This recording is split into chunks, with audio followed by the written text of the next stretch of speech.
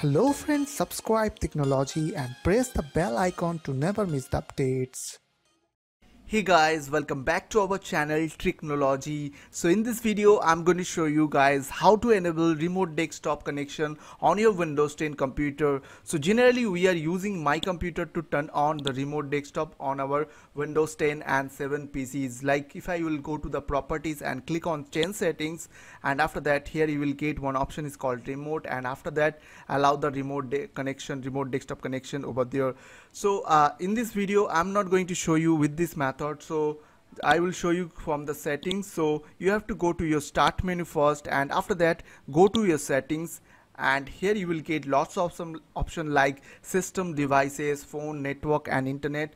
So you have to go to the system tab, and after that if you will scroll down over there you will get one option is called remote desktop. So you have to enable this option is called remote desktop, and after that click on continue.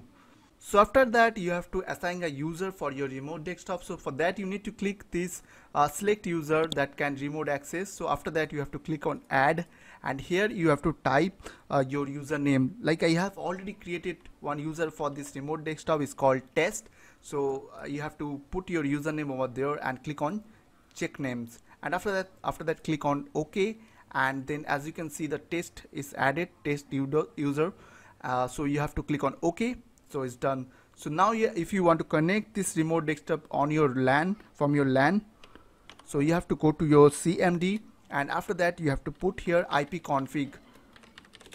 So here is your remote desktop IP address. So if you want to connect this remote desktop from other computer, you have to put this remote desktop IP. So I hope this small video will really help for you, and please don't forget to click on the subscribe button, like button and share button, and if you have any queries or question then comments below. I will see you guys on the next video. Take care.